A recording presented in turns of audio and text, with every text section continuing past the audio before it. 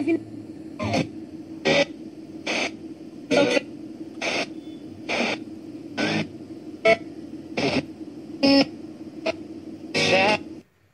নমস্কার।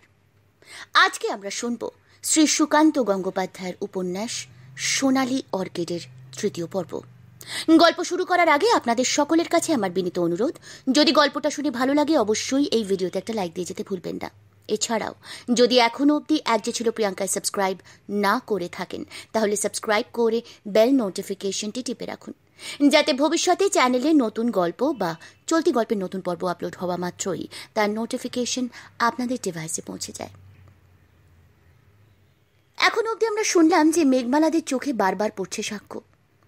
পূর্বার গানে মোহিত হয়ে আগ বাড়িয়ে আরও আলাপ জমায় সাক্ষ্য মেয়েগুলোর সাথে। ওদিকে ওর পাশে থাকা ছেলেটি, যার নাম রণ, তার সাথেও বেশ আলাপ জমে গেছে সাক্ষ্যর। সেও লক্ষ্য করেছে যে ও মেয়েগুলোর ওপর একটু বেশি নজর রাখছে।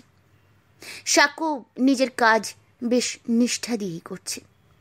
অমিত গুপ্তকে আপডেটও দিচ্ছে রেগুলারলি, কিন্তু ব্যাপারটা এখনও কেমন যেন ধোঁয়াশা। দ্বিতীয় পর্বের শেষে আমরা শুনলাম যে ঝড় বৃষ্টিতে আটকে যায় মেঘমালা। সাক্ষ্য তাকে অনুসরণ করেছিল, ফিরিয়ে আনে তাকে। সারা পথ মেঘমালা তার বুকে মাথা রেখে হাপুস নয়নে কাঁদে। ফেরার পর একটা অদ্ভুত ব্যাপার হয়।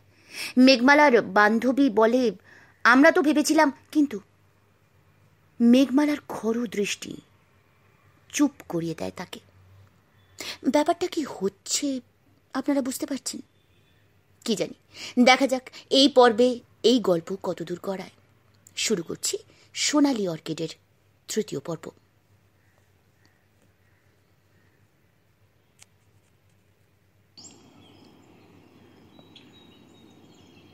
আজ ঘুম থেকে উঠতে দেরি হয়নি সাক্ষ্যর। নিজের থেকে সকাল সকাল ঘুম ভেঙে গেল। ঘড়িতে তখন 6:45। সেলফোনে 7টায় অ্যালার্ম দেওয়া ছিল। আগের সন্ধ্যেতে রণর সঙ্গে কথা হয়েছে, 7:30টায় দুজনে একসঙ্গে বেরোবে। রণর ছবি তোলার সঙ্গ হতে চেয়েছিল সাক্ষ্য। আশ্চর্য ব্যাপার, বাথরুমের কাজ ছেড়ে নির্ধারিত সময়ের আগে সাক্ষ্য রণর তাঁবুতে গিয়ে দেখে সে নেই। চেন টানা আছে তাঁবুর কাপড়ের দরজায়। আধ ঘন্টার উপর ওর টেন্টের বারান্দায় অপেক্ষা করলো সাক্ষ্য। হয়তো আশেপাশে কোথাও গিয়েছে, সময় মতো নিতে আসবে সাক্ষ্যকে। আসছে না দেখে গত সন্ধ্যের সাক্ষাৎ পর্বটা মনে পড়ল সাক্ষ্যর। রণর বোধহয় সত্যিকারের ইচ্ছে ছিল না সাক্ষ্যকে সঙ্গী করার। রাতের মধ্যেই এটা বুঝে যাওয়া উচিত ছিল সাক্ষ্যর। শহরে থাকলে এড়িয়ে যাওয়া ইঙ্গিতটা ধরতে পারত। এখানকার প্রকৃতির প্রভাবেই হয়তো প্যাঁচালো ব্যাপারগুলো নজরে আসছে না। বিকেলে অত বৃষ্টির পর সন্ধ্যের দিকে আকাশ একেবারে পরিষ্কার হয়ে গিয়েছিল। রীতিমতো চাঁদ তারা দেখা যাচ্ছিল তাঁবুর বারান্দা থেকে। সুনতালি খোলার এই অঞ্চল থেকে পুরো আকাশটা দেখা যায় না। পাহাড়ের উপর বড় বড় গাছ দৃষ্টি আটকায়। নদী যেভাবে এঁকে বেঁকে চলেছে, আকাশকে দেখা যায় ওই ফালিটুকুর মধ্যেই। যেন যেন নিবিড় সখ্য দুজনের। পূর্বার গান শোনার লোভেই সাক্ষ্য ঝুলন্ত ব্রিজ পেরিয়ে নদীর ধার ধরে এগোচ্ছিল। দেখা পাওয়া গেল না ওদের। হতে পারে বৃষ্টিতে কটেজের রুমেই আসর বসিয়েছে ওরা। আন্দাজ মিলল না সাক্ষ্যর। রিসর্টের গেট দিয়ে ঢুকে সাক্ষ্য দেখেছিল ওদের দুটো কটেজেই আলো জ্বলছে। গান বা আড্ডার আওয়াজ ভেসে আসছে না।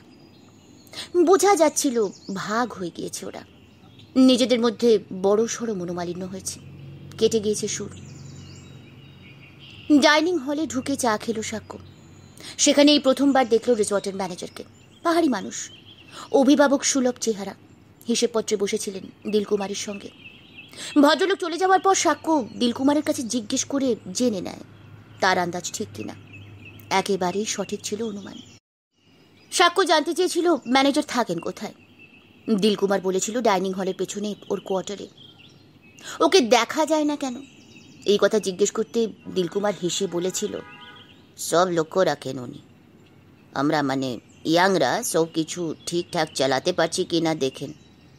वो काम के बीच में आके अपनी टांग नहीं अड़ाते साहब, पूरे परामर्श दें। हमको ट्रेन करने के लिए ही ये व्यवस्था किया गया है। দিলকুমার হিন্দি বাংলা মিশিয়ে কথা বলছিল। সাক্ষ্য যখন হল থেকে বেরোচ্ছে বলল, ম্যানেজারের কোটারটা একবার দেখে যাবেন সাহেব, আচ্ছা লাগেগা আপকো। দেখেছিল সাক্ষ্য। ডাইনিং হল থেকে বেরিয়েই শাখা রাস্তা গিয়েছে ডান পাশে। বাউন্ডারির লোহার জালের মাঝে গ্রিলের গেট, তালা দেওয়া ছিল। গেটের পরেই ম্যানেজারের কোয়ার্টারটাকে আশ্রম কুটির বলাই ভালো।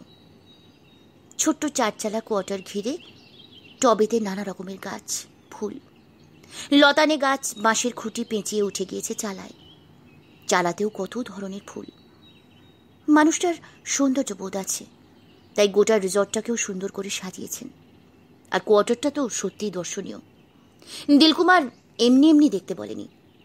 সাক্ষ্য শুধু একটাই অস্বস্তি হচ্ছিল, কোয়ার্টারটা একেবারে খাদের ধারে। নদী এখানে অনেক নিচে। সামনে পাথরের চাতালটাও অপরিসর। সেখানে একটা বেতের রকিং চেয়ার। ম্যানেজার ওখানে বসে প্রকৃতির সৌন্দর্য উপভোগ করেন। ভয়ঙ্কর অবস্থান থেকে সুন্দরকে দেখায় নিশ্চয়ই থ্রিল আছে। সেখানে বাড়ি করে থাকার দুঃসাহস দেখানো ঠিক নয়। ইনফ্যাক্ট গেট যদি খোলা থাকতো, সাক্ষ্য হয়তো চাতালে গিয়ে দাঁড়াতো। 2-3 মিনিটের বেশি নয়। সাক্ষ্যর ভার্টিগো নেই, তবুও ধরে নেওয়া যায় ম্যানেজার বাবু এখানে একাই থাকেন, পরিবার আত্মীয় স্বজন নিয়ে বসবাস করার চেষ্টা করেননি। বাচ্চা কাচ্চা থাকলে তো যে কোনো মুহূর্তে সর্বনাশ কাণ্ড ঘটে যাবে। ম্যানেজারের কোয়ার্টার দেখার পর টেন্টে ফিরেছিল সাক্ষ্য। সিঁড়িতে ওঠার আগে দেখে নিয়েছিল পাশের তাঁবুতে আলো জ্বলছে, অর্থাৎ রনক ফিরেছে। ওর জ্যাকেটটা নিজের রুম থেকে নিয়ে এসে রনকে ফেরত দিতে গিয়েছিল সাক্ষ্য। বিছানায় বসে কোলে ল্যাপটপ নিয়ে গভীর মনোযোগের সঙ্গে কাজ করছিল রনক। আগের দিন তৈরি হওয়া সম্পর্কের সহজাত রেশ নিয়ে সাক্ষ্য বলেছিল, সারাদিন কোথায় ছিলে বস? সকালবেলা এতবার নাম ধরে ডাকলাম, শুনতে পেলে না। উত্তর দেওয়ার বদলে সাক্ষ্যকে একবার দেখে নিয়ে রণ জিজ্ঞেস করেছিল, জ্যাকেট কোথায় কিনলে? চেকপোস্ট থেকে। বলার পর সাক্ষ্য রণর জ্যাকেটটা বেডে রেখে দেয়। রণকে বলে, সিরিয়াস কাজ করছো মনে হচ্ছে। এক্সিবিশনের জন্য ফটো সিলেক্ট করছি, বলেছিল রণ। তারপর নিজেই ডেকে নেয়, এই যে এই ছবিটা দেখে কি মনে হচ্ছে বলো তো? রণর পাশে বসে ল্যাপটপের স্ক্রিনে চোখ রেখেছিল সাক্ষ্য। গঙ্গাসাগর অথবা অন্য কোনো পুণ্য স্নানের দৃশ্য। দেহাতি মাঝবয়সী মহিলা এক হাত জলে হাঁটু মুড়ে বসে, আঁচল ছড়িয়ে দিয়েছে বুকের। ঊর্ধ্বাঙ্গ সম্পূর্ণ উন্মুক্ত। নামমাত্র ঢেউয়ের সামনে তার ভারী শিথিল 2 স্তন। এক হাতে জল নিয়ে নিজেকে ঝাপটা মারছেন। ফটোটা বড্ড প্রকট। আর কিছু মনে হচ্ছিল না সাক্ষ্যর। রণ ফের জিজ্ঞেস করেছিল, কি হলো বলো, কি মনে হচ্ছে? দেখো ভাই, আমি ছবির কিছু বুঝি না, তবে হ্যাঁ, ফটোটার মধ্যে একটা বেশ লাইভ ব্যাপার আছে। আঁতেল মার্কা উত্তরটা দিতে পেরে আত্মপ্রসাদ বোধ করছিল সাক্ষ্য। এরপর রণ যা বলতে শুরু করে, সাক্ষ্যর গরিমা ধুয়ে যায়। রণ বলেছিল, ছবিটা তোলার পর আমি ওখানকার এক সাধুকে ধরেছিলাম। আমি জিজ্ঞেস করেছিলাম, মহিলারা এরকমভাবে স্নান করেন কেন? এরা তো নেহাতি গ্রাম্য মহিলা। বাড়িতে শরীর তো বটেই, মুখও ঘুমটায় ডেকে রাখে। এখানে এত খোলামেলা হয় কি ভেবে? সঙ্গে নিশ্চয়ই পরিবারের লোকজন আছে, তারা নিন্দে মন্দ করে না। সাধু একগাল হেসে আমাকে কি বলেছিল জানো? বলেছিল ওরা বিশ্বাস করে এই পুণ্য জলে স্নান করলে যৌবন ফেরত আসে। জল যাতে শরীরের সমস্ত অঙ্গ ছুঁয়ে যায়, সেই কারণেই যতটা সম্ভব খোলামেলা স্নান। ঈশ্বরের কাছে হারিয়ে যাওয়া যৌবন প্রার্থনা করে ওরা। কথাগুলো বলে খানিকক্ষণ অন্যমনস্ক হয়ে রইল রণ।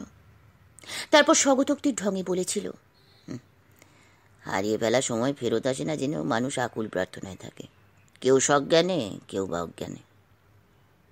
এই ডায়লগটাতেই সাক্ষ্য পুরো দিশা হারিয়ে ফেলে। কথা খুঁজে পায় না কোনো। স্ক্রিনে ছবিটা বদলে খানিক উৎসাহী সুরে রণ বলেছিল, মুম্বাইয়ে একটা সোলো এক্সিবিশনের অফার এলো, বুঝলে তো, ইমেলে। দেশের বিভিন্ন ধর্মস্থানে ঘুরে প্রচুর ছবি তুলেছি আমি। ভাবছি প্রার্থনাকে সাবজেক্ট করে এক্সিবিশনটা করব, নাম দেব দ্য প্রেয়ার। কেমন হবে বলো? বলার পর রণ উজ্জ্বল দৃষ্টিতে তাকিয়েছিল সাক্ষ্যর মুখের দিকে। সাক্ষ্য বলেছিল, সত্যি দারুণ সাবজেক্ট। স্ক্রিনে ফুটে ওঠা পরের ছবিটা নিয়ে রণ কারিগরি করতে থাকে। ফ্রেম, কম্পোজিশন অ্যাডজাস্ট করছিল। ছবিটা দক্ষিণ ভারতের ভগ্নপ্রায় মন্দিরের। কনুইয়ের উপর থেকে না থাকা হাত তুলে ভক্ত প্রার্থনা করছে ভগবানের কাছে। কালের গ্রাসে প্রস্তরমূর্তির ভগবানও 2 হাত খুইয়েছেন। মারাত্মক ছবি। পরিস্থিতি আড্ডা মারার অনুকূল নয় বুঝে উঠে আসার তোড়জোড় করছিল সাক্ষ্য। তুমি তাহলে কাজ করো, ডিস্টার্ব করবো না। ডিনার করতে যাওয়ার সময় ডেকো কিন্তু। বলে নিজের টেন্টে ফিরে এসে প্রিয় লেখকের উপন্যাসটা নিয়ে বসেছিল সাক্ষ্য। রাতে খেতে যাওয়ার আগে রণ ডেকেছিল, তখনই সকালের শিডিউল ঠিক হয়। এমনও হতে পারে ঘুম থেকে উঠে ভুলে গিয়েছে সাক্ষ্যকে সঙ্গে নেওয়ার কথাটা, একা একাই হয়তো ছবি তুলতে বেরিয়ে গেছে। এড়িয়ে গিয়েছে নাকি ভুলে গিয়েছে, এই নিয়ে এখনো কনফিউশনে আছে সাক্ষ্য। রণর জন্য অপেক্ষার পর সাক্ষ্য গিয়েছিল মা মেয়ের দোকানে চা খেতে। সেখান থেকে গেল শঙ্কর থাপার বাড়িতে, কলকাতায় রুটিন ফোনগুলো করতে। রূপাকে ফোন করবে না ঠিকই করে নিয়েছিল। বাড়িতে ফোন করার পর অমিতবাবুকে ফোন করতে গিয়ে বিরাট হোঁচট খেল। বাঁধাগতের রিপোর্ট দিয়ে যাচ্ছিল সাক্ষ্য, সবই ঠিক আছে, ওরা নিজেদের মতো ঘুরে বেড়াচ্ছে, রাত অব্দি আড্ডা মারছে, খুব দূরে কোথাও বেড়াতে যায়নি। ওদের মনোমালিন্য, বৃষ্টি বাদলায় মেঘমালার বেরিয়ে পড়া, এসব কিছু বলেনি সাক্ষ্য। সব শুনে নিয়ে অমিতবাবু বলেছিলেন,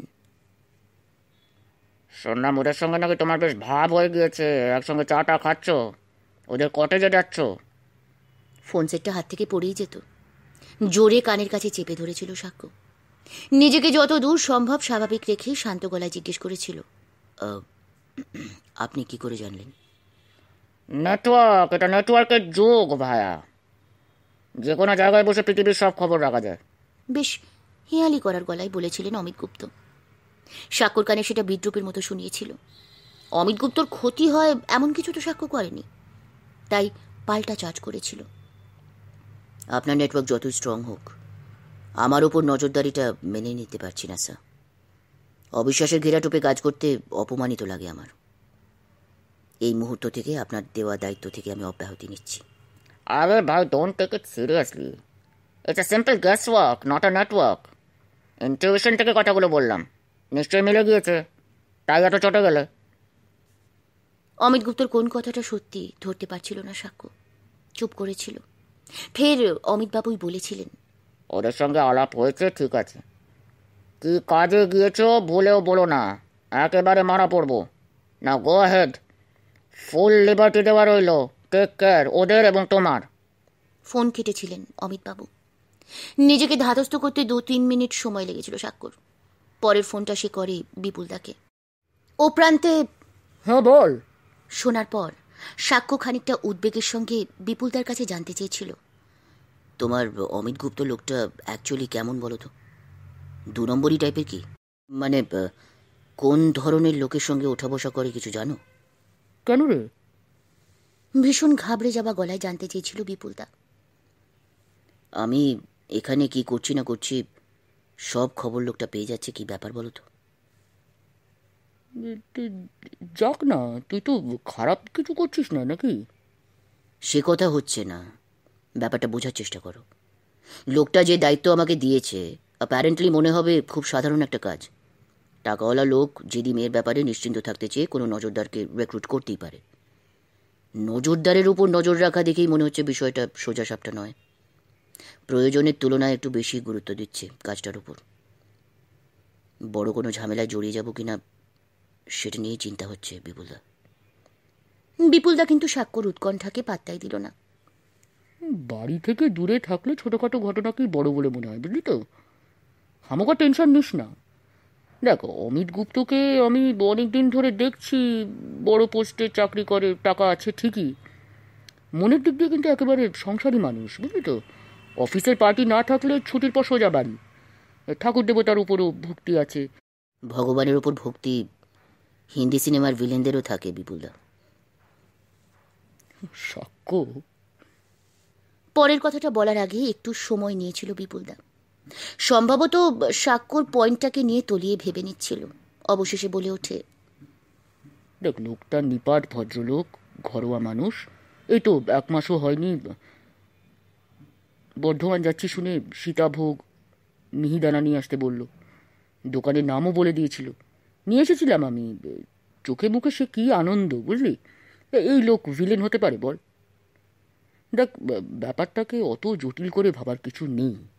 আমার মনে হচ্ছে তুই যেখানে গেছিস, বাই এনি চান্স ওর কোনো রিলেটিভ অথবা খুব চেনা কেউ হয়তো গিয়েছে, তার থেকেই খবর নিচ্ছে তোর। তাছাড়া সেরকম বুঝলে তুই স্ট্রেট ফেরত চলে আসবি। আমার সঙ্গে গুপ্তর রিলেশন খারাপ হতে পারে ভেবে কোনো হেজিটেট করবি না কিন্তু। আমি ওর সঙ্গে যা বোঝার বুঝে নেব, আর দরকার মনে হলে ফোন করবি, বুঝেছিস? বিপুলদার সঙ্গে কথা বলে দুশ্চিন্তা কিছুটা কমলেও অমিত গুপ্তকে নিয়ে ধন্দ্ব এখনো কাটেনি সাক্ষর। অমিতবাবুর চেনা জানা কেউ এখানে বেড়াতে এসেছে এই সম্ভাবনাটাকে আমল দিচ্ছে না সাক্ষ্য। প্রবাবিলিটি 5%ও নয়, তার থেকেও 2 কাটা যেতে পারে এই যুক্তিতে অমিত গুপ্তর চেনা কেউ মানে মেঘমালারও পরিচিত হতে পারে।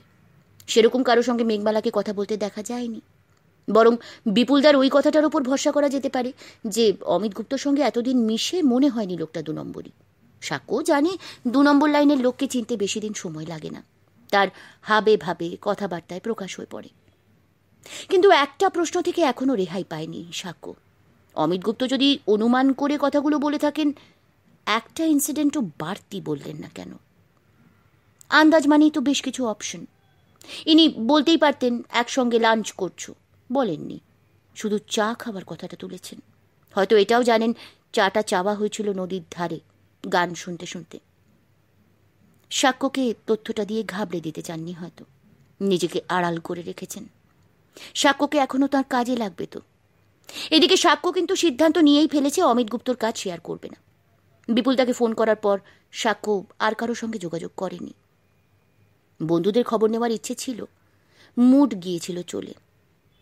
শঙ্কর থাপা চা খাইয়ে ছাড়লো আজ, ওর স্ত্রী এসে দিয়ে গিয়েছিল। থাপার বাড়ির বারান্দায় বসে সাক্ষ্য মনে মনে একটা রুটিন করে নেয়। আজ যতটা পারবে ঘুরে নেবে, কাল সকালেই রওনা দেবে মালবাজারের উদ্দেশ্যে। টিকিট বুকিং আছে পরের দিন। 1 রাত মালবাজারের কোনো হোটেলে কাটাবে। ট্রেনে মেঘমালাদের কামরাতেই ফিরতে হবে সাক্ষ্যকে। অমিত গুপ্ত নিশ্চয়ই সেভাবেই টিকিট কেটেছেন, আসার সময় যেমন ঘটেছিল। তো ফেরার পথে সাক্ষ্য মেঘমালাদের দিকে ভুলেও তাকাবে না। পরিকল্পনাটা সাজানোর পর মনে পড়েছিল ধ্রুবর কথা। ফেরার জার্নিতে ওর সঙ্গী হওয়া গেলে বেশ হতো। ধ্রুব কবে ফিরবে সাক্ষ্য জানা হয়নি। ওকে একবার ফোন করার কথা মনে এলো সাক্ষ্যর। নিরস্ত করে নিজেকে, কি দরকার? সেলিব্রিটি মানুষ, অনেকের সঙ্গেই তো আলাপ হয় ধ্রুবর। সাক্ষ্যকে চিনতে হয়তো 5-10 মিনিট সময় নেবে। ওই সময়টুকু বড্ড অপমানের। ভীষণ ভীষণ হ্যাংলা মনে হবে নিজেকে। তার চেয়ে ট্রেনে একা ফেরাই ভালো। ধ্রুবকে যে ফোনে পাওয়া যাবে তারও কোনো নিশ্চয়তা নেই। সে হয়তো ট্রেক করে সমস্ত ফোন কোম্পানির সিগন্যাল পেরিয়ে গিয়েছে। আশপাশে কোথায় কিভাবে ঘুরবে শঙ্কর থাপার কাছে জানতে চেয়েছিল সাক্ষ্য। থাপা বলল চেকপোস্ট से गाड़ी लेकर लाभा चला जाइए, बहुत अच्छा जगह, 4 घंटा अंदर ही घूम के आइएगा, यहाँ का टूरिस्ट हर वक्त जाते हैं। এরপরই গাড়ি ভাড়া জানতে চেয়েছিল সাক্ষ্য। রেট শুনে উদ্যম হারায়। অনেক টাকার ব্যাপার। অমিত গুপ্তর টাকা তো ফেরত দিয়ে দেবে সাক্ষ্য, যা খরচ হবে সবই নিজেকে পরে জোগাড় করতে হবে। সাক্ষ্যর মুখ দেখে আর্থিক পরিস্থিতি আন্দাজ করে ফেলে শঙ্কর থাপা। বলেছিল, एक बात कहूँ, आप पैदल से भी जा सकते हैं, शॉर्टकट रास्ता है जंगल के अंदर से, रास्ता उतना खराब भी नहीं है, टाइम गाड़ी से भी कम लगेगा। থাপার থেকে রাস্তা জেনে সাক্ষ্য হাঁটা শুরু করে। রাস্তা সত্যিই ভালো, চড়াই উতরাই কম, তবে অপ্রশস্ত। সেই জন্যেই 4 চাকা চলে না। গ্রামের লোকেরা অনায়াসে সাইকেল চেপে যাতায়াত করছে। 2 ঘন্টা হাঁটার পর স্থানীয় মানুষকে জিজ্ঞেস করে সাক্ষ্য জানতে পারে নির্দিষ্ট দূরত্বের সে মাত্র 1/4 এসেছে। তার মানে আবার একই ভুল করেছে শঙ্কর থাপা, কম বলেছে সময়। থাপাকে ব্যাপারটা নিয়ে সতর্ক করতে হবে, ট্যুরিস্টকে উৎসাহ দিতে গিয়ে ডুবিয়ে না দেয়। যাত্রা মুলতবি রেখে ফেরার রাস্তা ধরেছিল সাক্ষ্য। খিদে পেয়েছিল খুব।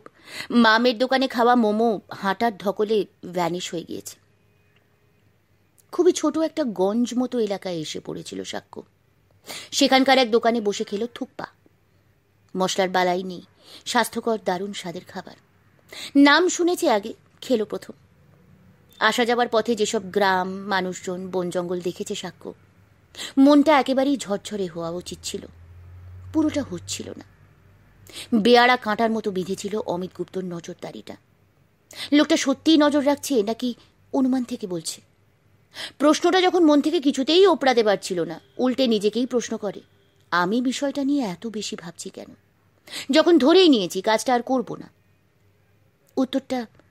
উত্তরটা ধীরে ধীরে ভেসে উঠে এলো মাথায়। অমিত গুপ্তর লোক কি গতকালের বৃষ্টিবাদলার সময়টাতেও সাক্ষ্যর উপর নজর রাখছিল? সে কি দেখেছে মেঘমালা সাক্ষ্যর বুকে মাথা রেখে অত ভয়ঙ্কর দুর্যোগকে উপেক্ষা করতে পেরেছে? ওই দৃশ্যের কেউ সাক্ষী থাকুক সাক্ষ্য চায় না। এ তার একান্ত ব্যক্তিগত অনন্য অনুভূতি। সাক্ষী থাকলো গাছপালা, বাদল হাওয়া, চকিতের বিদ্যুৎ আলো, মেঘ, বৃষ্টি, ওরাই তো আয়োজন করেছিল সাক্ষ্যর জন্যে এই সুখের মুহূর্তটা। পরশু রাতে ঝুলন্ত ব্রিজে একা দাঁড়িয়ে সুন্দর প্রকৃতির সামনে নিজের জন্য কেঁদেছিল সাক্ষ্য। সাক্ষ্যর হাহুতাশ প্রকৃতিকে হয়তো স্পর্শ করেছিল, সেই জন্যই ওই দুর্যোগের প্রহসন।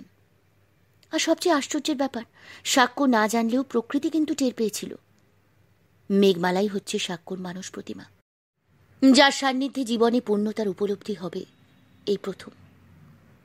মেঘমালার মাথা বুকে নেওয়ার পর সাক্ষ্যর মনে হয়েছিল, আরে এতদিন তো একেই আমি চেয়ে এসেছি। সাক্ষ্যর কলেজের professor DG doctor Debraj Ghosh, পরে যিনি সাক্ষ্যর দেবুদা হয়ে যান, ভীষণ শৌখিন মানুষ, বেশবাস থেকে সমস্ত কিছুতে, দেখতেও সুন্দর, পড়ান ভালো, সব সময় ঘিরে থাকে অনুরাগী ছাত্রীরা, অথচ বিয়ে করেননি।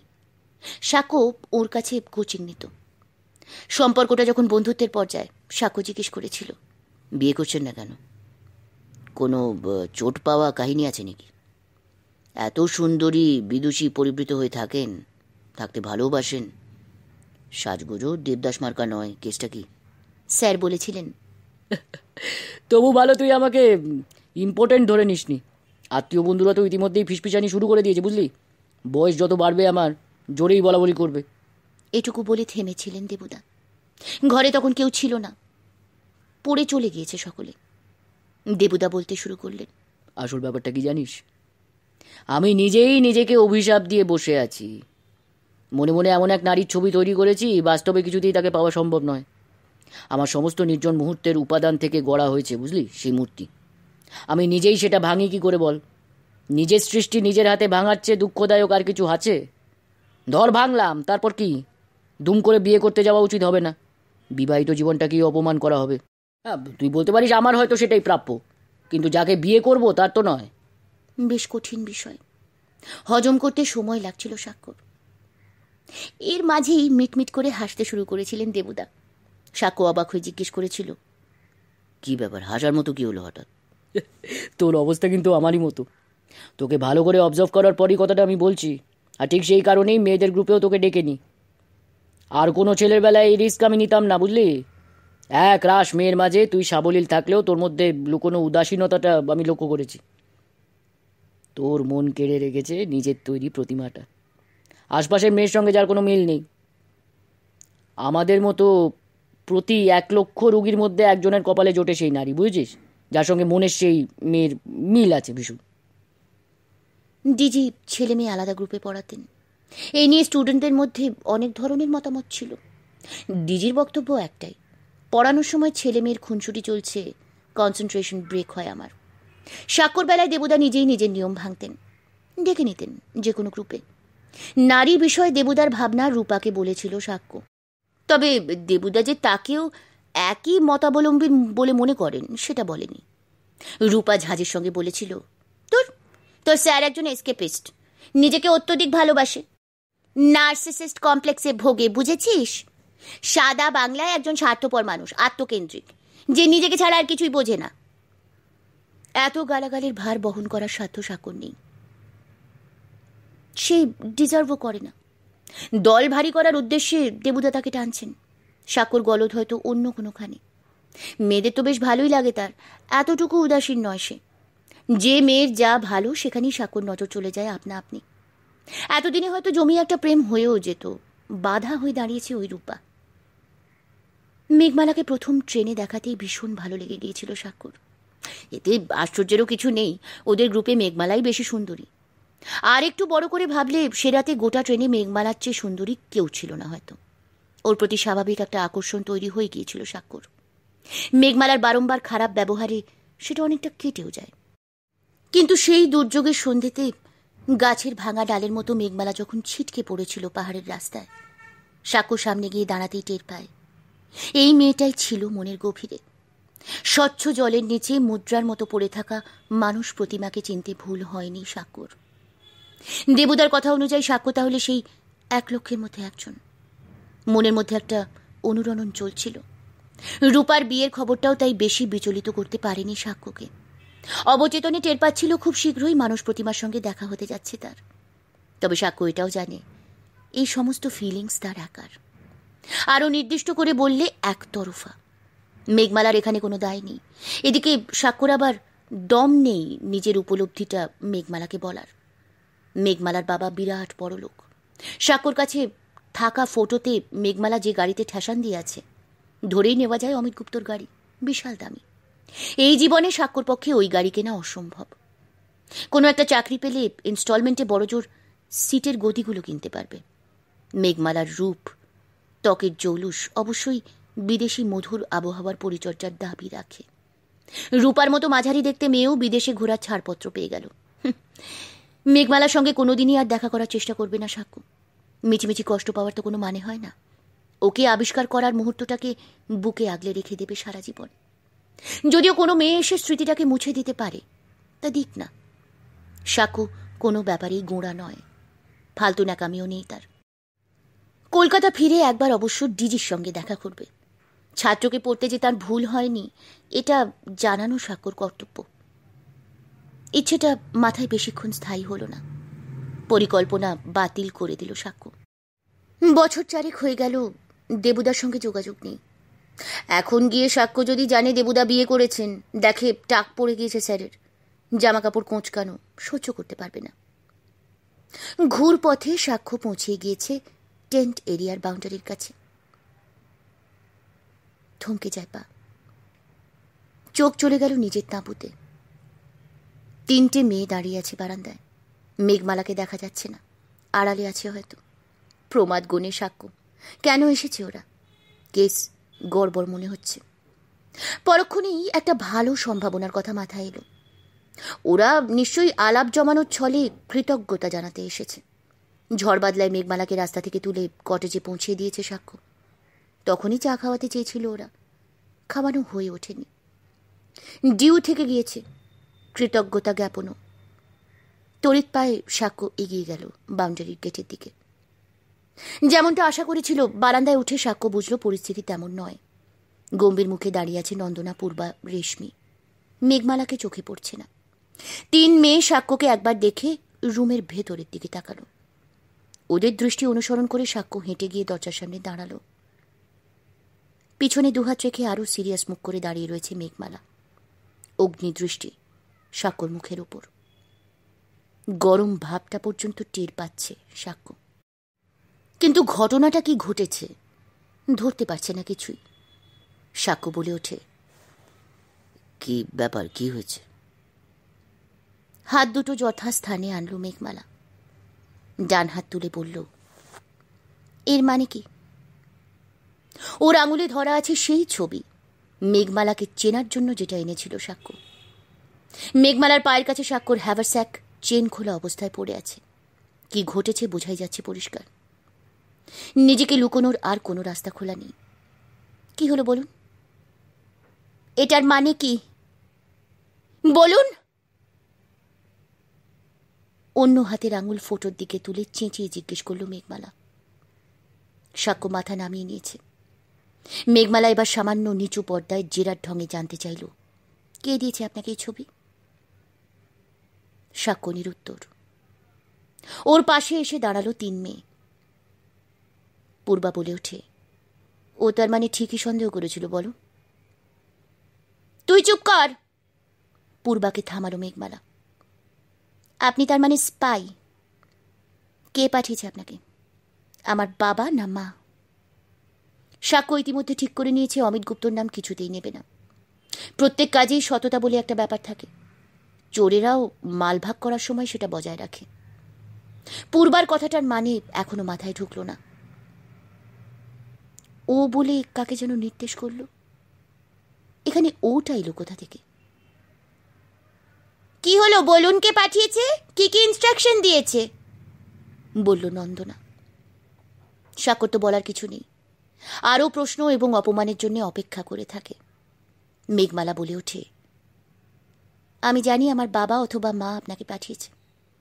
এখানে ফোনের সিগন্যাল পাওয়া যাবে না, নয়তো এক্ষুনি কনফার্ম করে নিতাম। আপনার বাবা মাকে আমি চিনি না, বলতেই হলো সাক্ষ্যকে। মেঘমালার সন্দেহের তীর বারবার ওইদিকে ঘুরে যাচ্ছে। রেশমি বলল, তাহলে কে পাঠিয়েছে বলুন? উত্তর না জেনে এখান থেকে আমরা যাব না কিন্তু। অন্য একজন, নাম বলা যাবে না। নাম বললে হয়তো চিনতেও পারবেন না। খেলা শুরু করে দিল সাক্ষ্য। বন্ধুরা বহুদিন ধরে বলছে টিভি সিরিয়ালের স্ক্রিপ্ট লিখতে, এখানেই নিজের ক্ষমতায় অ্যাসিড টেস্ট হয়ে যাক। মেঘমালা আবার বলতে শুরু করেছে, নাম জানি না অথচ আমার পেছনে স্পাই লাগিয়েছে। আপনি দেখছি গোয়েন্দা গল্প ভেদে বসলেন। সে আপনাকে পছন্দ করে। আমাকে পছন্দ করে আর আমি টের পাইনি? এ আবার হয় নাকি? হয়। সব ছেলে তো এক্সপ্রেসিভ হয় না। সামনাসামনি দেখেও মেয়েরা ধরতে পারে না ছেলেটি তাকে কতটা পছন্দ করে। সাক্ষ্যর কথা উড়িয়ে দিয়ে নন্দনা বলল, ওসব ভাওতাবাজি কথাবার্তা ছাড়ুন তো, ছেলেটার নাম বলুন স্ট্রেট। মেয়েদেরও সিক্স সেন্স বলে একটা ব্যাপার আছে, ভুলে যাবেন না। যতই এক্সপ্রেশনলেস হোক, কোনো ছেলে আমাদের পছন্দ করলে ঠিক ধরতে পারি। এটা মেয়েদের একটা কমন বিলিফ। শান্তনাও ধরতে পারেন। রেশমি রীতিমতো খেপে উঠল সাক্ষ্যর মন্তব্যে। আরে আপনি এত চ্যাটাং চ্যাটাং করে কথা বলছেন কি করে? হ্যাঁ, যেন আপনার ফটো পাওয়া গিয়েছে আমাদের ঘরে। আপনাকে আমরা পুলিশে দিতে পারি জানেন? কোন অধিকারে মেঘমালা ছবি নিয়ে আপনি ঘুরবেন? ওর পার্সোনাল লাইফে না জানিয়ে ইন্টারফেয়ার করছেন আপনি। আপনার কমপ্লেন ধোপে টিকবে না। ফটোটা কোনো বিজনেসে লাগাইনি। এছাড়াও অন্য কোনো ব্যাড ইন্টেনশন আপনারা প্রমাণ করতে পারবেন না। পুলিশ এলে বলবো ছবিটা আমি কুড়িয়ে পেয়েছি। যদিও মেয়েরা ইচ্ছে করলেই পুলিশ দিয়ে যে কোনো ছেলেকে প্রাথমিকভাবে হ্যারাস করতে পারে। মিথ্যে একটা কমপ্লেন ঠুকে দিলেই হলো। কিন্তু তারপর তো আইন আদালত আছে নাকি, তখন কিন্তু বিস্তর ঝামেলা। সেটা সামলানোর জন্যে হয়েছে, হাত তুলে বলল মেঘমালা। বসে পড়ল খাটে। আপনি প্লিজ আমাকে বলুন আপনাকে কে পাঠিয়েছে, কেন পাঠিয়েছে? আমার কোনো বিপদের সম্ভাবনা নেই তো? আমার কিন্তু একটু ভয় করছে।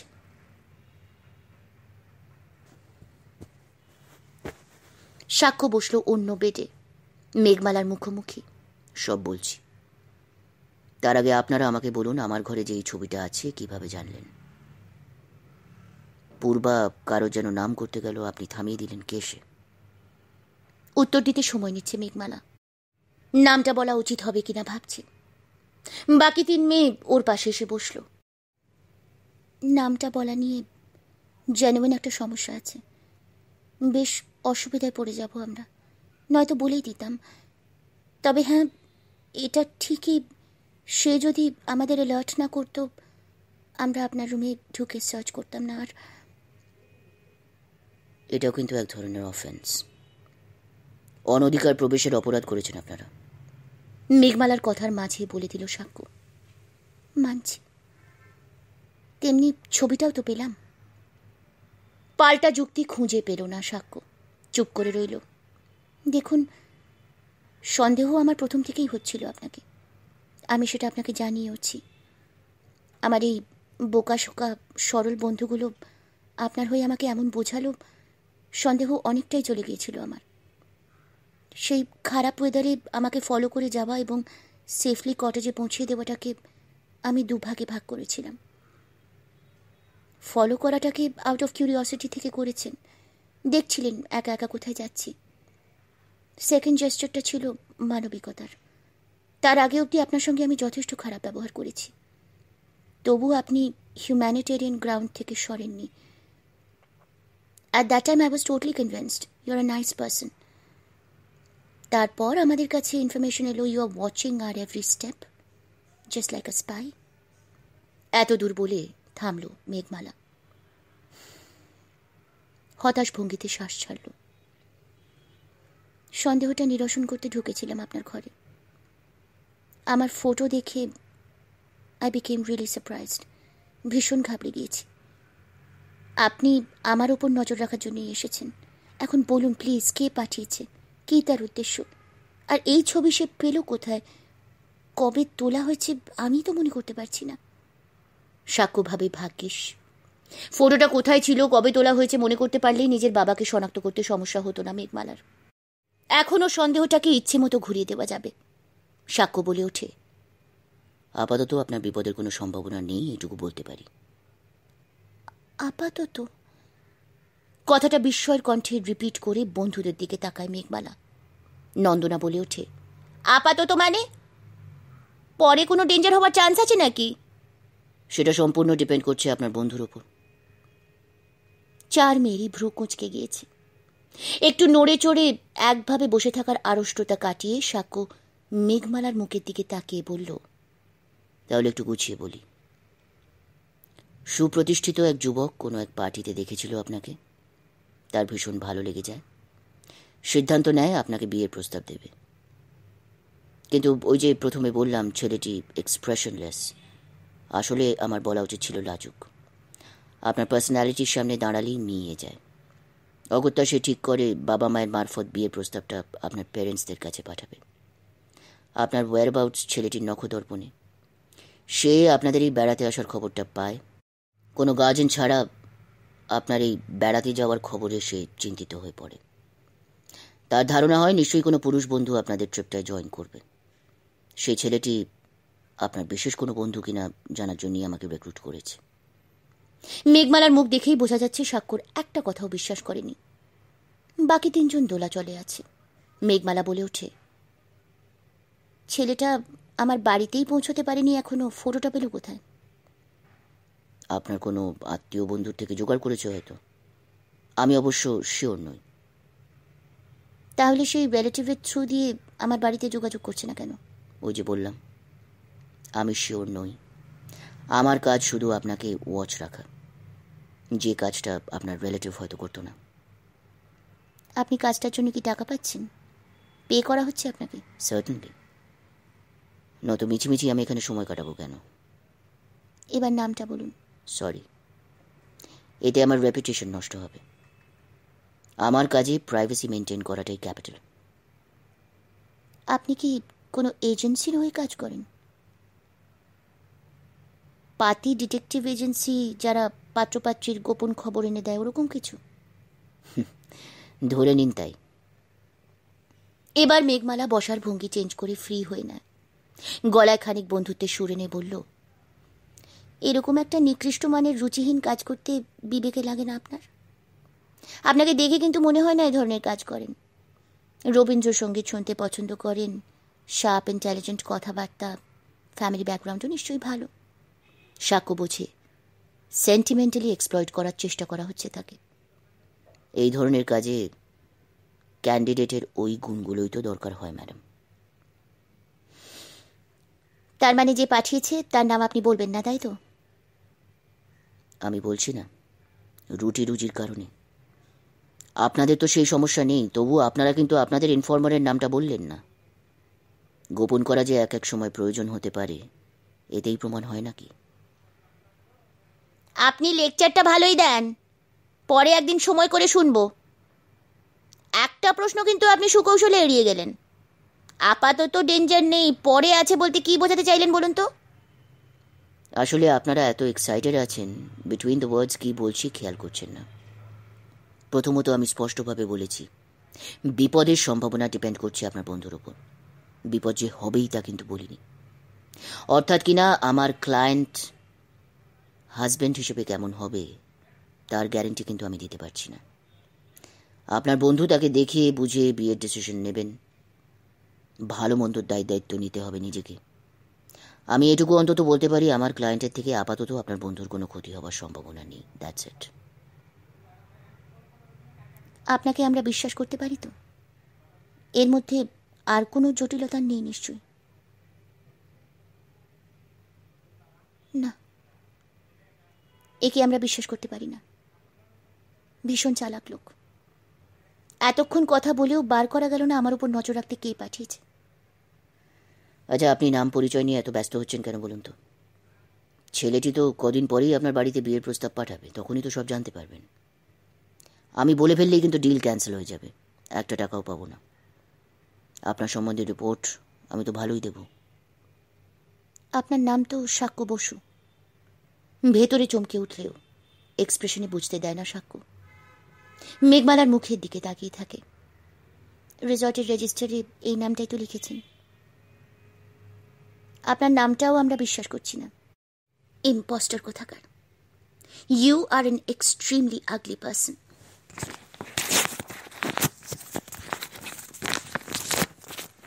বলার পর হাতের ছবিখানা ছিঁড়ে দুটুকরো করে ঘর থেকে বেরিয়ে গেল মেঘমালা। পিছন পিছন 3 বন্ধু। থম মেরে বসে থাকে সাক্ষ্য। কোনো কাজ এভাবে ব্যর্থ হয়নি কখনো, জাস্ট 0 পেয়েছে সে। মেঘমালার প্রতি যে ফিলিংস তৈরি হয়েছিল মনে, ফটোটার মতোই দুটুকরো হয়ে পড়ে আছে মেঝেতে। বিপুলদার মান তো রাখতেই পারল না সাক্ষ্য, নিজেরও অনেক টাকা ক্ষতি হয়ে গেল। অমিত গুপ্তর থেকে খরচের কোনো টাকাই নেওয়া যাবে না। ট্রেনের টিকিটের দামটাও ফেরত দেবে সাক্ষ্য। যদিও অমিত গুপ্তর নামটা কিন্তু সে বলেনি। কথার অনেক কসরত করতে হয়েছে। কাজটাই যখন সম্পূর্ণ হলো না, এসবের আর কোনো মূল্য নেই। আজ না হয় কাল মেঘমালা ঠিক বার করে ফেলবে সাক্ষ্যর রিক্রুটারের নাম। কথার প্যাঁচে সেও খুব দড়। বাবার ওপর সন্দেহ তার পড়েইছে। অমিত গুপ্ত এখন জেরা কিভাবে সামলান সেটার ওপর অনেক কিছু নির্ভর করছে। এতদূর ভেবে থমকে গেল সাক্ষ্য। অমিত গুপ্তকে এখনো সে পুরোপুরি লুকোতে পারেনি। মেঘমালা যদি এখান থেকে বেরিয়ে গিয়ে বাবাকে ফোন করে আন্দাজে কিছু প্রশ্ন ছুড়ে দেয়, যেমন তোমার পাঠানো লোক সাক্ষ্য বসু তো ফেল করে গেল বাবা, ধরা পড়ে সব বলে দিয়েছে, তখন অমিত গুপ্ত মেয়ের প্রশ্নে দিশেহারা হয়ে সমস্তটাই স্বীকার করে বসবেন। এখনই অমিত গুপ্তর সঙ্গে কন্ট্যাক্ট করা দরকার। এখানকার সিচুয়েশন বলে রাখলে উনি নিজেকে বাঁচানোর রাস্তা ভেবে রাখতে পারেন। কিন্তু ওকে ফোনে পেতে গেলে যেতে হবে শঙ্কর থাপার বাড়ি। ওই স্পট ছাড়া সিগন্যাল পাওয়া যাবে না। বাবাকে ফোন করতে হলে মেঘমালাকেও যেতে হবে ওখানে। হয়তো এতক্ষণে যাত্রা শুরুও করে দিয়েছে ওরা। জোরে পা চালিয়ে ওদের ডিঙিয়ে শঙ্কর থাপার বাড়িতে যাওয়াটাও বেশ বোকা বোকা ব্যাপার। তাহলে তাহলে কি করবে এখন সাক্ষ্য? সিদ্ধান্তে পৌঁছতে একটু সময় লাগে। হঠাৎ মাথায় আসে, আমি ধরে নিচ্ছি ওরা ফোন করতে যাবে। নাও তো যেতে পারে। ফোন করার প্ল্যানটা হয়তো পরে এলো ওদের মাথায়। তা আমি কেন সময় নষ্ট করব? গিয়ে দেখি না থাপার বাড়ির রাস্তা ধরেছে কিনা ওরা। মেঝে থেকে মেঘমালার ফটোর টুকরো দুটো তুলে হ্যাভারস্যাকের ভেতরে রাখে সাক্ষ্য। চেন টেনে তাঁবু থেকে বেরিয়ে পড়ে। এখন সন্ধে। অনেকক্ষণ হলো পাখিরা হইচই করতে করতে ফিরে গিয়েছে যে যার ডেরায়। এখন শুধুই জঙ্গল জুড়ে ঝিঝির ডাক। এই সন্ধেটা সুনতালে খোলায় থাকার কোনো ইচ্ছে ছিল না সাক্ষ্যর। আর তো কোনো প্রয়োজন নেই। অমিত গুপ্তর অনুরোধে থেকে গেল সাক্ষ্য। অনেক করে বললেন ভদ্রলোক, এড়ানো গেল না। এই তাঁবু থেকে বেরিয়ে মেঘমালারা শঙ্কর থাপার বাড়িতে যায়নি। সাক্ষ্য সেটা জেনে নিয়েছিল মা মেয়ের চায়ের দোকানে। জিজ্ঞেস করেছিল 4 মেয়েকে ওরা বড় পাথরটার পাশের রাস্তা দিয়ে যেতে দেখেছে কিনা। দেখেনি জেনে খানিকটা নিশ্চিন্ত হয়ে থাপার বাড়ির রাস্তা ধরেছিল সাক্ষ্য। পুরোটা নিশ্চিন্ত হতে পারেনি এই কারণে যে এখানে যখন তখন সিগন্যাল এসেও যায়। যেভাবে সাক্ষ্যর বাবার ফোনটা এসেছিল, মেঘমালা যদি কটেজে বসেই নিজের বাবাকে লাইনে পেয়ে যায় তাহলেই তো সব শেষ। নিশ্চয়ই পায়নি মেঘমালা। প্ল্যানটা মাথায় এসেছে কিনা তাও জানে না সাক্ষ্য। অমিতবাবু ভীষণই হতাশ হলেন সাক্ষ্যর ধরা পড়ে যাবার ঘটনাটা শুনে। তোমার টেন্টে কি তালা দেওয়ার ব্যবস্থা নেই? ঘর খুলে বেরিয়ে গিয়েছো? প্রশ্নটা একেবারেই অসতর্কভাবে করেছিলেন। সাক্ষ্য শিওর হয়ে গেল অমিতবাবু তার উপর নজরদারি রেখেছেন। আগে যে কথাগুলো অনুমান বলে চালাচ্ছিলেন মোটেই তা সত্যি নয়। ফোনে মেঘমালাদের ঘরে চড়াও হয়ে ফটো উদ্ধারের ব্যাপারটা বলার সময় সাক্ষ্য খুব খেয়াল করে ঘটনাস্থল, টেন্টের বদলে কটেজ, রুম এরকম বলে যাচ্ছিল। অমিতবাবু মেয়ের চিন্তায় মুখ ফসকে বলে ফেললেন তাঁবুর কথা। সাক্ষ্য চেপে ধরতে পারত, কিন্তু কি লাভ? কাজটা তো আর থাকছে না। বৃত্তান্ত শেষ করে সাক্ষ্য ফোনে জানিয়েছিল, এখানে আমার থাকার আর প্রয়োজন নেই, মালবাজার ফিরে যাচ্ছি। যদি সন্ধ্যের ট্রেনে বসার জায়গা পাই ফিরে যাব কলকাতায়, নয়তো কাল সকালে। মালবাজার গিয়ে আপনার বুকিং করে দেওয়া টিকিটটা ক্যান্সেল করে দিচ্ছি। যত আগে করব টাকা কাটবে কম। উত্তরে বিরক্তি ঝরে পড়েছিল অমিতবাবুর গলায়। তুমি দেখছি টাকা বাঁচাতেই ব্যস্ত। কাজটায় যে ফেল করলে তার জন্য কোনো রিগ্রেট নেই? কাজটায় সফল না হওয়ার সব দায় বোধহয় আমার নয়। আপনি আমার ওপর ওয়াচম্যান রেখেছেন, আরও একজন ইনফরমারের হেল্প পাচ্ছে। এমনও তো হতে পারে দুজনে আসলে একই লোক, আপনার হয়েও কাজ করছে আবার ওদের হয়েও। এই তৃতীয় অথবা চতুর্থ ব্যক্তির জন্যই আমি নিজেকে লুকোতে পারলাম না। ওরকম কারো অস্তিত্ব থাকবে জানলে কাজ নিয়ে আমি অন্যভাবে এগোতাম। তাছাড়া কাজটা তো আমি নিতেই চাইনি। নেহাত বিপুলদা অত করে বলল, না করতে পারলাম না। অনেক অপমানিত হয়েছি এ কদিনে, আর নয়। এরপরই অমিত গুপ্তর ব্যক্তিত্ব পৌঁছল তলানিতে। না না, এটা তুমি করতে পারো না, কাজটা কমপ্লিট করে তবেই ফেরো। কাজ তো মাঝপথে ভেস্তেই গিয়েছে, এখন আর কমপ্লিট হবে কি করে? আরে কিচ্ছু ভেস্তে যায়নি, তুমি তো আর আমার নাম করোনি, আমাকে অ্যালার্ট করে দিয়েছো। এবার আমি ঠিক সামলে নিতে পারবো। দেখো, তোমার কাজ ছিল মেয়ের ওপর খেয়াল রাখা, সে তুমি এখনও রেখে যেতে পারো। এবার শুধু ওই ডিস্টেন্সটা একটু বাড়িয়ে নেবে আর কি। মেয়ে সেফলি বাড়ি পৌঁছানোর পর তোমার ডিউটি শেষ হবে, তাই তো? এটাই তো কথা ছিল। টাকা খরচের ব্যাপারে একেবারে হেজিটেট করবে না, কাজটাকে নিজের মনে করে করবে। দরকার মতো ফোন করো। হ্যাঁ? সাক্ষ্যকে আর কিচ্ছু বলতে না দিয়ে লাইন কেটে দিয়েছিলেন অমিতবাবু। এত বিফলতার পরও ভদ্রলোক মেয়ের উপর থেকে পাহারা ওঠালেন না দেখে সাক্ষ্য নিশ্চিত হয় অমিত গুপ্তর কাজটায় অন্য কোনো গড়বড় নেই। সাধারণ একজন পিতার দায়িত্ব পালন করছেন, বাড়তি একটু টেনশনে ভোগে নেই যা।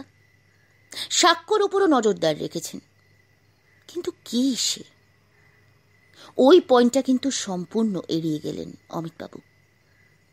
নজরদার ডুপ্লিকেসি করতে পারে, বাবা মেয়ে দুপক্ষকেই হয়তো খবর সাপ্লাই দিচ্ছে, খেয়াল করলো সাক্ষ্য, বলেও ছিল অমিতবাবুকে।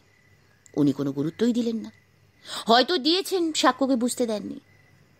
উদ্বিগ্ন পিতার মুখ চেয়ে এবং কাজের টাকাটা এখনো পাবার সম্ভাবনা আছে দেখে সাক্ষ্য রয়েই গেল সুনতালি খোলায়।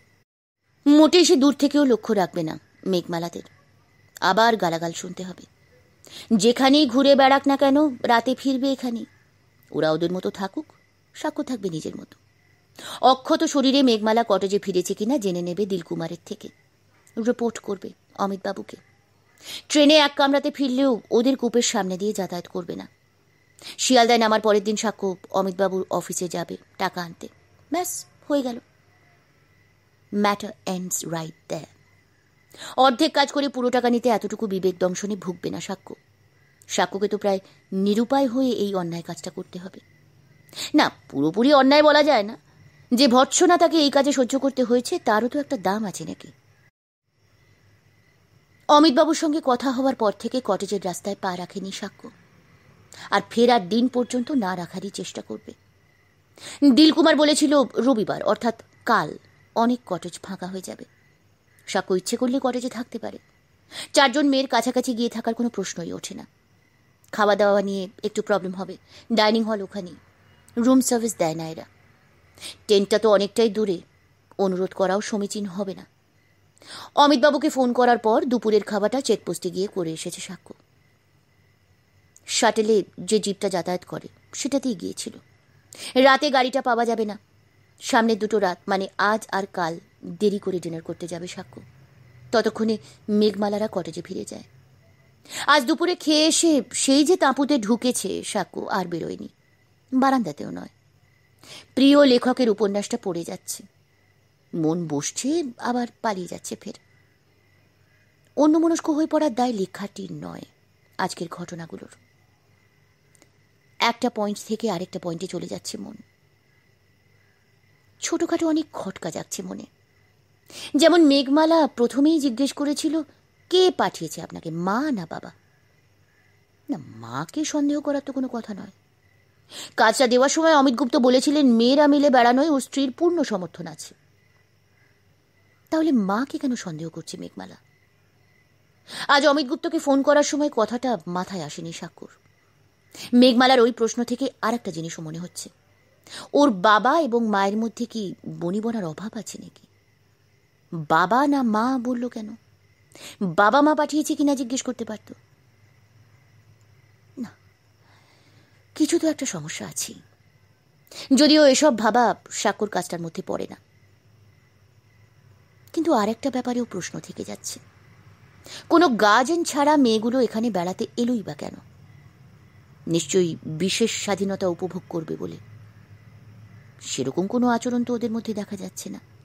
অতিরিক্ত হইচই, মদ টদ খাওয়া, নিরেন পক্ষে সিগারেট, কোনো ঝুঁকিপূর্ণ এক্সপেডিশন, সেরকম কিছুই তো চোখে পড়ছে না। বরং একটু যেন সিরিয়াস লাগছে ওদের। মেজাজ চড়া হয়ে আছে 4 জনেরই, মেঘমালা যেন একটু বেশি। নিজেদের মধ্যে ঝগড়াও করে ফেলছে। মন কষাকষি এমন জায়গায় পৌঁছিয়েছিল, ওই খারাপ আবহাওয়ায় মেঘমালা কটেজ ছেড়ে বেরিয়ে পড়েছিল। একেবারে অনির্দিষ্ট যাত্রা। বাকি 3 বন্ধু মেঘমালাকে ডেকে নিয়ে যেতেও আসেনি, কারণ ওরা ভেবেছিল মেঘমালা নির্দিষ্ট কোনো একটা জায়গায় গিয়েছে যেখানে সে নিরাপদ। কথাটা রেশমি তুলেও ছিল, মেঘমালার কড়া চাউনিতে পুরোটা বলতে পারেনি। তো কোথায় যাওয়ার সম্ভাবনা ছিল মেঘমালার? ডাইনিং হলে কি? হতেও পারে। 4 মেয়েকে যখন ট্রেনে দেখেছিল সাক্ষ্য, বেশ স্ফূর্তির মেজাজেই ছিল ওরা। মনে হচ্ছিল চুটিয়ে কদিন আড্ডা মারতে যাচ্ছে। সন্তালে খোলা এসেও প্রথম দিকে মুড প্রায় একই রকম ছিল, কিন্তু ধীরে ধীরে সিরিয়াস হয়ে গিয়েছে ওরা। এর মধ্যে কি এমন ঘটলো যে ওদের মজাটাই মাটি হতে চলেছে? ওদের বয়সে যেটা সম্ভাবনা সবচেয়ে বেশি, একটি ছেলেকে নিয়ে 2 মেয়ের মধ্যে প্রতিযোগিতা। তাই কি? বোঝা যাচ্ছে না 2 মেয়ের একজন মেঘমালা কিনা। হ্যাঁ, চান্স যথেষ্টই আছে। মেঘমালা হয়তো ওভার রিয়্যাক্ট করছে, অপরজন হয়তো স্বভাবে শান্ত। ছেলেটিকে সৌভাগ্যবান বলতে হবে, তাকে নিয়ে আলোচনা করতে 4 যুবতী এরকম একটা সুন্দর জায়গা বেছে নিয়েছে। ছেলেটির প্রতি একটু ঈর্ষা হচ্ছে সাক্ষ্যর। তবে এখানে বসে একটা উপকার হয়েছে সাক্ষ্যর, যথেষ্ট অ্যানালিটিক্যাল হয়ে উঠেছে। ছোট্ট একটা ঘটনার মধ্যে দেখতে পাচ্ছি অনেক কিছু। নির্জন প্রকৃতি আর একা থাকার জন্যেই এটা সম্ভব হচ্ছে। এই গুণটার বড় অভাব ছিল সাক্ষ্যর। বন্ধুদের কাছে তাকে প্রায়ই শুনতে হবে, এটা বুঝলি না?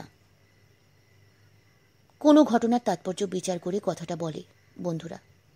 ওদের ধারণা সাক্ষ্য খুব সরল মনের ছেলে, প্যাঁচালো বুদ্ধি খেলে না মাথায়। রূপার বক্তব্য অবশ্য ভিন্ন। সে বলে বোকা সরল ভাবটা সাক্ষ্যর আসলে ভান, অনেক দায় থেকে দূরে থাকা যায়। আর বেশ কয়েকবার রূপা সেটা প্রমাণ করে ছেড়েছে। একবার যেমন রূপা 7 সকালে শাড়ি পরে বাড়ি এসে হাজির। পাড়ায় থাকলেও অত সকালে কখনো আসে না। সাক্ষ্য তখনও বিছানায়। রূপা বাড়ির বাকিদের সঙ্গে মেজাজে গল্প করছে। ব্যাপারটা কি বোঝার জন্য সাক্ষ্য ঘরের দরজায় এসে দাঁড়িয়েছিল। রূপা যেন একটু সাজগোজ করে এসেছে। ডাইনিং টেবিলে রাখা সন্দেশের বাক্সটাও নিশ্চয়ই রূপার আনা। এত সকালে বাড়ির কে যাবে মিষ্টি আনতে? কেনই বা যাবে? পারপাসটা কি? সাক্ষ্যকে হতভম্ব হয়ে দাঁড়িয়ে থাকতে দেখে রূপা বলেছিল, কি রে, ওরকম ভ্যাবলা মার্কা মুখ করে রেখেছিস কেন? ঘুম কাটেনি তো এখনো? মিষ্টি আনলো কে? ভনিতায় না গিয়ে সাক্ষ্য বৌদিকে জিজ্ঞেস করেছিল। উত্তর দিল রূপা, আমি। বলতো কেন আনলাম? আমি কি করে জানবো? সাক্ষ্য বলেছিল বটে, কিন্তু নিশ্চিত ছিল কোনো পরীক্ষায় রূপা ভালো রেজাল্ট করেছে, অথবা চাকরি বাকরি পেয়েছে হয়তো। যে দুটোর থেকে সাক্ষ্য পড়ে আছে 200 মাইল দূরে। সাক্ষ্যকে হেউ করার জন্য সকালবেলা এসে এত হইচই। আরে গেস কর, গেস কর বলে তাড়া দিচ্ছিল রূপা। মা বৌদি হাসছে। বাড়ির ছেলেকে ছোট করা হচ্ছে দেখেও হাসছে। সাক্ষ্য বলেছিল, তোরা বোধহয় পাড়া ছেড়ে উঠে যাচ্ছিস, সেই খুশিতে খাইয়ে যাচ্ছিস মিষ্টি।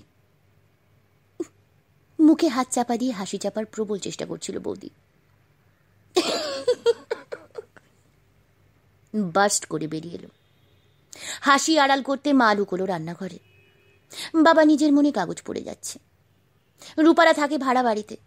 সাক্ষ্য জ্ঞান হয়ে থেকে দেখে আসছে বাড়িওয়ালা আর রূপাদের কাজিয়া। রূপারা উঠে গেলে বাড়িওয়ালা হয়তো সারা পাড়া মিষ্টি বিলোবে। মা বৌদির হাসি চোখ এড়ায়নি রূপার। একটু বুঝি কোণঠাসা হয়ে পড়েছিল। কাতর গলায় সাক্ষ্যকে বলল, এই আর কি মারিস না তো, আন্দাজ করে বল দেখি আজ কি এমন ব্যাপার যে মিষ্টি আনলাম। হিন্ট কিন্তু দিয়েছিল রূপা, সাক্ষ্যই ধরতে পারেনি। ওকে অপ্রস্তুত করতে না চেয়ে যেটা মনে হয়েছিল সেটাই বলে দেয়। কি আর ব্যাপার, হয়তো ভালো রেজাল্ট করেছিস, নয়তো চাকরি পেয়েছিস। আরও ধসে গেল রূপা। বৌদির দিকে তাকিয়ে বলেছিল, দেখেছ কি চালাক। কাল যখন গিফটের কথা তুলবো বলবে দিনের দিন দেওয়ার একটা আলাদা মজা, সামনের বার ডাবল গিফট দেব। পাজি কোথাকার। সাক্ষ্যর খেয়াল পড়ে রূপার আজ বার্থডে। জন্মদিনে নতুন শাড়ি অবশ্যই পরে রূপা। সাক্ষ্যর এটা ধরতে পারা উচিত ছিল অনেক আগেই। বিকেলে অনেক বুঝিয়েও রূপাকে বিশ্বাস করানো যায়নি, ডেটটা মাথা থেকে বেরিয়ে গিয়েছিল। গিফটও কিনে দিয়েছিল সাক্ষ্য, রূপাই নিল না। তো এই হলো সমস্যা। সাক্ষ্যর অন্য মনস্কতাকে রূপা সবসময় ভণ্ডামি বলে গণ্য করে। এই একই তিরস্কার তাকে অন্য একজনও করেছে। কে করেছে মনে পড়ছে না তো, তবে শিওর করেছে। আবার এটাও সম্ভব কোনো ভর্ৎসনা এমন জোরালো হয় মাইক্রোফোনের ইকো সাউন্ডের মতো বাজতে থাকে মনে। সিদ্ধান্তে পৌঁছিয়ে সবে স্বস্তি পেয়েছে সাক্ষ্য। মুহূর্তের মধ্যে খেয়াল পড়ে এটা ইগোর কেস নয়। আজ দুপুরে এই একই তিরস্কার শুনতে হয়েছে। মেঘমালা তাকে ইম্পস্টর বলেছে। এই গালাগালিটা দেওয়ার অধিকার তো মেঘমালার নেই। ওর সঙ্গে কোনো সম্পর্কই তৈরি হয়নি, কোনো দেনা পাওনা নেই। অকারণে ভণ্ড প্রতারক বলবেই বা কেন? রূপা বলতেই পারে ওর সঙ্গে দীর্ঘদিনের রিলেশন। সাক্ষ্যকে ভুল বুঝে গালাগালটা দিয়ে ফেলেছে। মেঘমালার তো ভুল বোঝারও সুযোগ নেই। আকার ইঙ্গিতেও কোনো প্রতিশ্রুতি দেয়নি সে, নাকি দিয়েছে? বৃষ্টির সন্ধ্যের ওই সান্নিধ্যটুকু থেকেই কি কোনো প্রত্যাশা তৈরি হয়েছিল ওর মনে? তিরস্কারের আগে যে প্রশংসাসূচক মন্তব্যগুলো করছিল, আপনার রুচি ভালো, ভদ্রলোকের মতো দেখতে, শার্প ইন্টেলিজেন্ট কথাবার্তা, ওগুলো তাহলে সেন্টিমেন্টাল এক্সপ্লয়টেশন ছিল না? সত্যি সত্যি এই চোখেই তাকে দেখেছিল মেঘমালা? আর একটা গালাগালো দিয়েছে, অ্যান এক্সট্রিমলি আগলি পার্সন। সচেতনভাবেই কি ম্যান শব্দটা এড়িয়ে গিয়েছে? পার্সন বলতে পার্সোনালিটিকে নির্দেশ করছে হয়তো। হতেই পারে উপর উপর যে ব্যবহারটা সাক্ষ্যর সঙ্গে করছিল সেটা লাইকিং এর ছদ্মরূপ। সাক্ষ্য টেন্টে ছবি পেয়ে ওর পছন্দ ভীষণভাবে আহত হয়েছে। উফ না, এর বেশি আর কিছু ভাববে না সাক্ষ্য। সমস্ত যুক্তি নিজের করা, নিজেকেই সান্ত্বনা দেওয়া, এর চেয়ে হ্যাংলামির আর কিছু হয় না। মেঘমালা তিরস্কারের ঝাঁজ যেমন ছিল সেটাই মনে ধারণ করে রাখবে সাক্ষ্য। ফের উপন্যাসে মন দেয়। লেখকের এবারের কাহিনীটা বেশ অভিনব। অনাথ আশ্রমে মানুষ হওয়া একটি মেয়ে এখন সুপ্রতিষ্ঠিত। তার প্রকৃত বাবা মাকে দেখার ইচ্ছে বহুদিন ধরে সে লালন করছে। এত দূর অবধি গল্পটা খুব স্টিরিওটাইপড। কাহিনী মারাত্মক বাঁক নিল যখন মেয়েটি বিশ্বস্ত সূত্রে জানতে পারল তার বাবা খুনের দায় যাবজ্জীবন সাজাপ্রাপ্ত হয়ে এখন লালগোলা মুক্ত সংশোধনাগারে আছে। সমস্যা হচ্ছে মেয়েটি বাবার নাম জানে না। কাকে কবে খুন করেছে বাবা তাও তার অজানা। তার সংগ্রহে একটাই খবর, বাবা লালগোলার জেলের একজন লাইফার। এখন সেই বন্দি মেয়েটিকে নিজের বলে শনাক্ত করতে পারলে তবেই সমস্যার সমাধান সম্ভব। মেয়েটি চোখের সামনে দেখবে বাবাকে, জানতে চাইবে মায়ের খবর। জেলারের হেল্প চায় মেয়েটা। যে 4 লাইফার আছে সংশোধনাগারে তাদের মধ্যে বয়স অনুপাতে মেয়েটির বাবা হওয়ার সম্ভাবনা যার, তাকে ডাকার আগে জেলার মেয়েটিকে বোঝাতে বসেছে। মানুষটা একজন খুনি জানার পরও তুমি দেখা করতে চাইছো, কি দরকার? নিজের ক্ষমতায় সমাজে যে প্রতিষ্ঠা তুমি পেয়েছো, লোকটার পরিচয় বহন করতে গিয়ে তার অনেকটাই খুইয়ে ফেলবে। মাথা নিচু করে কি যেন একটু ভেবে নিয়ে মেয়েটি বলল, ব্যাংকার, হকার, সার্জন, কুলি, এসব তো একটা পোশাকে চিহ্নিত করে। একটা খুন করলে মানুষ কেন অপরাধীকে খুনি বলবে? এটা তো তার পেশা নয়। জব্বর যুক্তি। বিছানায় উপুড় হয়ে ম্যাগাজিন পড়তে থাকা সাক্ষ্য উঠে বসে। জেলার কি উত্তর দিলেন এখন আর জানা হবে না। তাঁবুর দরজায় এসে দাঁড়িয়েছে রণ, মুখে স্মিত হাসি, পরনে কার্গো, ছবি আঁকা টি শার্ট, ওপরে জ্যাকেট। অসম্ভব ম্যানলি লাগছে। সাক্ষ্য আজ পর্যন্ত কার্গো ব্যাপারটা ট্রাই করেনি। অতগুলো পকেট মনের ওপর কেমন যেন চাপ সৃষ্টি করে। তার যে রাখার মতো তেমন বেশি কিছু নেই। রণ বলল, যখনই আসি দেখি পড়ছো, ডিস্টার্ব করলাম না তো? আরে না না, এসো, ভেতরে এসো। তার আগেই অবশ্য রণ ঢুকে পড়েছে। সাক্ষ্য বলে, কোথায় কোথায় যে ঘুরছো, তোমার টিকিই দেখা যাচ্ছে না। ফুলটা পেলে দেখতে? কোন ফুল? পাশের খাটে বসে জানতে চাইল রণ। ওই যে গোল্ডেন অর্কিড। পেয়েছি। সাক্ষ্য উত্তেজিত হয়ে পড়ে। পেয়েছো? দেখাও, ফটোটা দেখাও। আরে এখন কি করে দেখাবো? ক্যামেরা, ল্যাপটপ সব তো রুমে, পরে দেখিয়ে দিচ্ছি।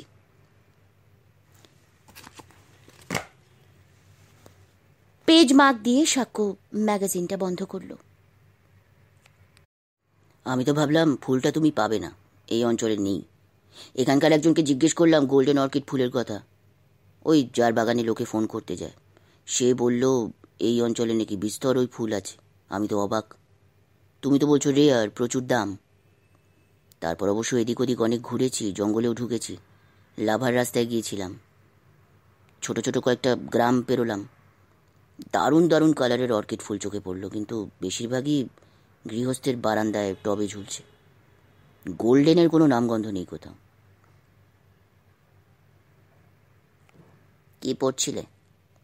নভেল, পুজোর সংখ্যার। কলকাতায় থাকলে পড়ার টাইম পাই না। কেমন লাগছিল নভেলটা? প্রশ্নটা অপ্রত্যাশিত। হ্যাঁ, বেশ ভালো থিম। কি করে যে তোমাদের ভালো লাগে বুঝি না। লেখকরা বানিয়ে বানিয়ে লেখেন, বাস্তবের সঙ্গে কোনো মিল নেই। রণর মন্তব্যকে গুরুত্ব দিল না সাক্ষ্য। আগের আড্ডাতে লক্ষ্য করেছে যে কোনো বিষয়ে মত প্রকাশের ক্ষেত্রে ওর মধ্যে বিশেষজ্ঞের ঝোঁক এসে যায়। তোমাদের বলতে সমস্ত পাঠককুলকে বোঝালো, নাকি ওর চেনা দু চারজনকে, যাদের বিশেষ হয়তো পছন্দ করে না? সাক্ষ্য বলে, এখন যে উপন্যাসটা পড়ছি তাতে একটা মৌলিক সমস্যার কথা তুলে ধরা হচ্ছে। পুরোটা পড়েছ? না, অনেকটাই বাকি আছে।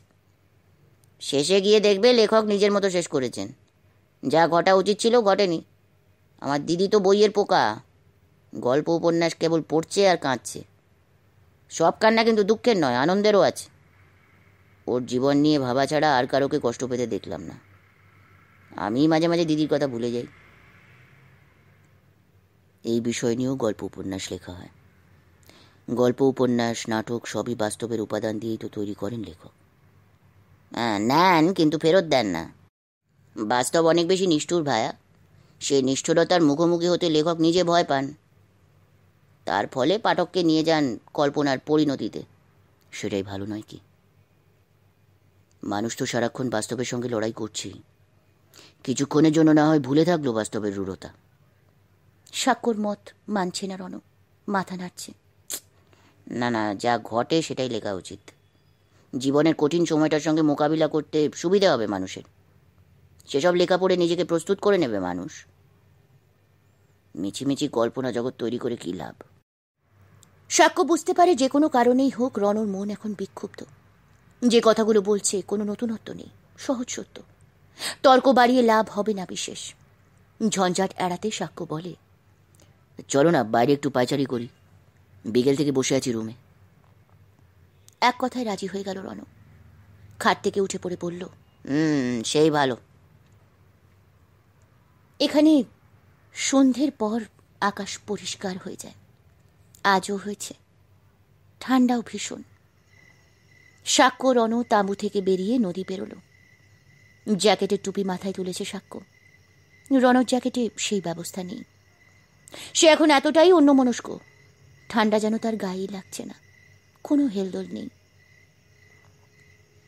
তোমাকে আজ যেন একটু আপসেট লাগছে। বাড়ি থেকে কোনো ফোন পেয়েছো নাকি? বাড়ি থেকে ফোন? কেন? না, খানিক আগে দিদির কথা বলছিলে, ভাবলাম বাড়িতে বোধহয়। আরে না না, বাড়িতে কোনো সমস্যা নেই। দিদির ব্যাপারটা তো আমাদের সংসারের আইডেন্টিটি মার্ক, বুঝেছো তো? এখন আর আলাদা করে চোখে পড়ে না। তাহলে এত মুড অফ কেন তোমার? আমি এখন একটা কঠিন সত্যের মুখোমুখি হয়েছি সাক্ষ্য। জীবনে অনেকবার আমাকে সত্যের সামনাসামনি হতে হয়েছে। এর চেয়ে কঠিন কোনোটাই ছিল না, কোনোটাই ছিল না। কথাগুলো যেন একটু দাঁত চিবিয়ে বলল রণ। শেষ হল শ্রী সুকান্ত গঙ্গোপাধ্যায়ের উপন্যাস সোনালী অর্কিডের 3য় পর্ব। নমস্কার।